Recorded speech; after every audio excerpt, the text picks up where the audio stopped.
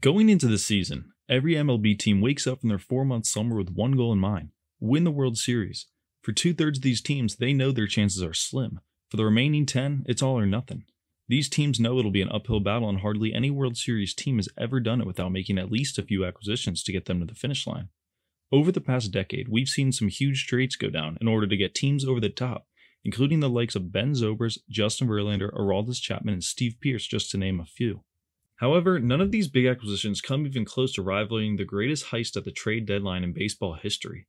In 2021, the Atlanta Braves practically threw together a World Series championship, with the majority of their playoff wins that year being decided from a plethora of players they got just 2 months prior. How does a team even get in this position? History has shown us that in order to even just get to the final dance, you have to not only have an exceptional group of ball players, but you also have to stay healthy. In 2021, the Atlanta Braves had a very good roster, having won the division the previous 3 years, following a 4-year drought of being in October. But there was a problem. The Atlanta Braves suffered massive losses to key players that they would need if they wanted any chance of making a run at a championship, in which fans were starting to get impatient after not having won one since 1995. These losses included center fielder Ender Inciarte, left fielder Marcell Ozuna, starting pitchers Huascar Ynoa, Touki Toussaint, Mike Soroka, and most importantly, one of the best players in the sport, right fielder Ronald Acuna, after tearing his ACL on an awkward landing on a fly ball in Miami. Not only does it hurt losing key pieces to a rotation with Mike Soroka out for the season due to a torn Achilles and Huascar Ynoa losing a chunk of time due to smashing his hand punching the dugout, but the Braves all of a sudden were missing their entire outfield, with players Guillermo Heredia, Ahair Adrianza, and Abraham Almonte trying to fill in the gaps. Everyone knew they would make it to the promised land if this is who they were running out in October, as these guys only accounted for a total of 0.0 wins above replacement. To put that in perspective, Ronald Acuna alone accounted for 3.7 while only playing 82 games to the 3 replacements combined 293. Luckily for the Braves, the NL East was very weak that season, and even with the crippled team, there was still a solid chance they would compete in the division despite the slow start. I would also like to mention that despite these injuries, the Braves still had a very solid supporting cast, with an unbelievable infield consisting of Freddie Freeman, Dansby Swanson, Ozzie Albies, and breakout third baseman Austin Riley, who had for the most part underperformed his top prospect status, while showing some flashes in 2019 and 2020, but in 2021 absolutely exploded, with a 30-homer, 300 average season, racking up the most WAR by anyone on the Braves and finishing 7th in the NL MVP voting. So it's not like the Braves had nobody now, but it would be vital that they replace the current 3 guys manning the outfield before they got to the playoffs if they wanted any chance at making a run. Replace would be an understatement. Alex Anthopoulos, who had been the Braves GM since 2017, did a complete overhaul of the outfield. On July 15th of that season, 2 weeks before the deadline, Alex felt the Braves needed someone to help them get by until then, with the Braves actually holding a losing record at the time, being 45-46 while being 3.5 back of the division. This help would come in the form of Jock Peterson, who before that season had signed a 1-year deal with the Chicago Cubs after slugging 130 homers in the previous 6 years with the Dodgers, and given the nickname Jocktober, being someone always coming through in the clutch when it mattered most. As Braves fans waited to see what other additions would be made to an outfield desperately needing production, things only started to get worse, as in the 2 weeks between getting Jock and the trade deadline, the Braves had moved a game and a back half further, with the idea of possibly selling lingering in the minds of some fans. As we all know, they didn't sell and added not 1, not 2, but 3 more outfielders on July 30th, as Alex Anthopoulos signaled that the Braves were all in. The haul was highlighted by Jorge Soler from Kansas City, Eddie Rosario from Cleveland, and Adam Duvall from Miami. Besides Duvall, who was actually on the Braves between 2018 and 2020, everyone else who had been acquired were all on 1-year deals, with none of them particularly standing out throughout the season thus far. Duvall had a 99 OPS+, Soler 78, Rosario 87, and Peterson with 92, all pretty below average. So no jaw-dropping names were brought in, but when you have an entire outfield you are trying to piece together, you have to find value in cheaper and more reasonable options, as guys like Acuna and Ozuna would be back for 2022. Anthopoulos did this and it couldn't have worked out better, while also stating how the Braves front office had a pretty good handle on the club and what the NL East was doing at the time. The Braves from that moment on were a completely different team. Not only did they catch up to the Mets and Phillies, but they ran right by them, having a 6.5 game division lead by season's end and winning 36 of 54 after the trade deadline, with only the juggernaut Giants and Dodgers having better records.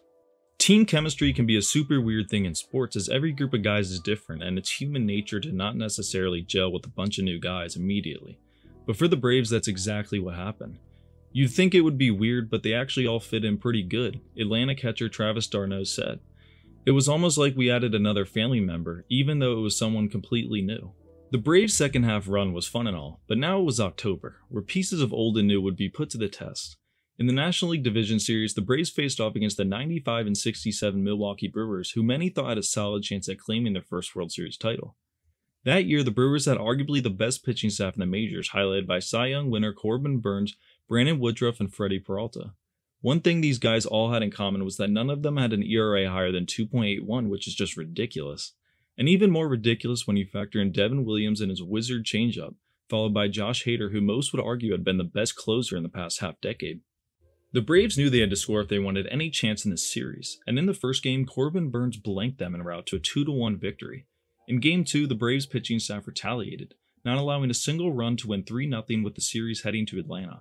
It was here on out that Alex Anthopoulos' mid-season acquisitions would prove why he's the best GM in all of baseball.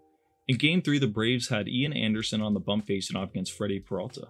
Both were trading zeros, with both teams struggling to find the big hit. In the fourth inning of the game, Brewers manager Craig Counsell made a gutsy decision.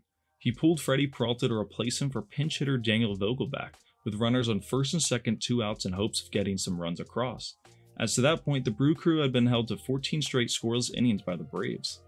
This decision would become costly, as Vogelbach grounded out to end the inning, and now their co-ace Freddie Peralta would be out of the game with still no runs on the board for the Brewers. Adrian Hauser, a solid pitcher having a great year, would take over, and immediately the Braves would take advantage. Travis d'Arnaud and Dansby Swanson both got on base to start the inning, with Braves pitcher Ian Anderson, who had also been lights out that game, coming up to bat. Brian Snitker, the Braves manager, would be faced with the same question Counsell asked himself the inning prior. Do you take out a dealing starter, or most likely take the out in hopes of the rest of the lineup figuring out? Snitker made the same call, sending mid-season acquisition Jock Peterson to the plate, and boy was that the right call. Down in the count 1-2, Hauser tried getting Peterson to chase a high fastball out of the zone, and he did, hitting a massive 3-run homer to right to send Atlanta into a frenzy. Jocktober had begun, and that would be all the Braves needed to win the game 3-0 to secure a 2-1 series lead. In Game 4, with their backs against the wall, the Brewers' bats woke up with big hits from Rowdy Tellez, Lorenzo Cain, and Omar Narvaez, but every time the Brewers scored, the Braves answered right back. The game was getting late, and Craig Counsell brought in all-star reliever Josh Hader on in hopes of keeping the Braves off the board, knowing one run for either team could very well decide the game. After striking out the first 2 hitters to start the inning, Freddie Freeman came up to the plate hoping to avoid being the third, and he would. Freddie was sitting first pitch slider, and he got a hanger, drilling it the opposite way and over the fence to ultimately wind up sending Atlanta to a date with the Dodgers, where the year previously had knocked them off despite being up 3-1. In order to win the World Series, a team must have a player or two play significantly above their normal play. As many Braves fans know, this series would end up going down as the Eddie Rosario series. Since coming over from Cleveland at the deadline, Rosario's play jumped up dramatically, posting better numbers all across the board. In the NLDS, he did his fair share of contributing, as he hit .308 throughout those 4 games. In the NLCS, Rosario was absolutely unstoppable, as in Game 1 he went a mere 1-4. Game 2 he went 4 for 5. Game 3 he got on base 3 times, and then Game 4. In Game 4, Rosario went 4 for 5 again, but with not 1 but 2 homers to help slug the Braves to a 9-2 win over the Dodgers to take a commanding 3-1 lead. In Game 5, the Dodgers won convincingly, as Braves fans started to bite their nails knowing how this story unfolded the season prior. But Rosario did his thing, picking up another 2 hits. Then he called game. In the 4th inning of a Game 6 in which many Braves fans thought they had to win, Rosario stepped up to the plate with 2 runners on in a 1-1 tie against Dodgers ace Walker Buehler, and did what he did all series long: show up, as he blasted a 3-run homer to give the Braves all they would need to finish off the Dodgers and head to the World Series for the first time since 1999. Rosario was, without a surprise, named the NLCS MVP, and finished the series with a .560 average, .607 on base percentage, and an otherworldly 1.647 OPS to go along with those 3 homers and 9 RBIs. The Atlanta Braves would face off against the Houston Astros, who were heavy favorites going into the Fall Classic after winning 95 games throughout the regular season, and easily taking care of both their White Sox and Red Sox en route to their matchup with Atlanta. Many thought Houston's reign of terror in the AL would come to an end at the beginning of the season, with Verlander out for the year, Springer signing with Toronto, and a plethora of young players such as Luis Garcia, Kyle Tucker, and Yordan Alvarez having not yet fully proven themselves despite flashes of potential. Game 1 would introduce the two remaining outfield additions to the world stage, as Adam Duvall and Jorge Soler to that point in the playoffs contributed for sure, but hadn't done anything to make them stand out. That changed in Game 1, as right out of the gate Jorge Soler drilled a homer to the Crawford boxes off Framber Valdez to set the tone for what would be an amazing series for him.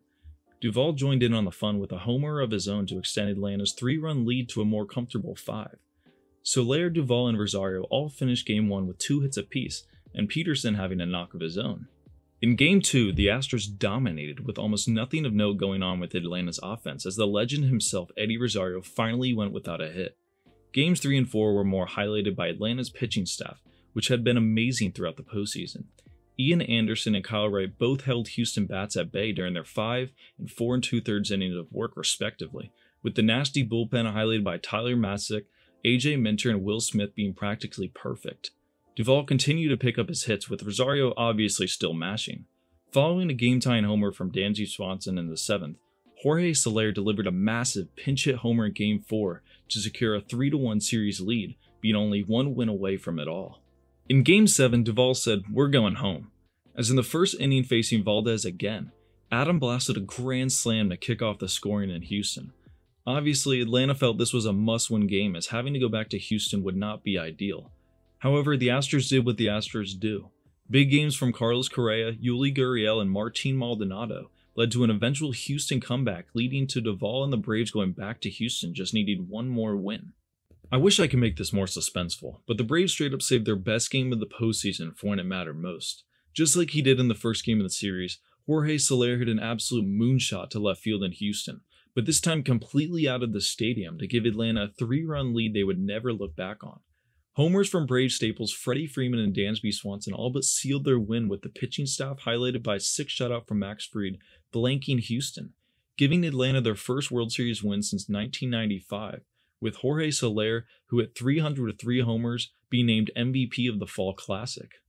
Over the previous decade, most World Series winners have been teams that have been one of the highest seeds, with the Braves being the only 3 seed to win, and only the Nationals in 2019 and the Giants in 2014 winning as wildcard teams.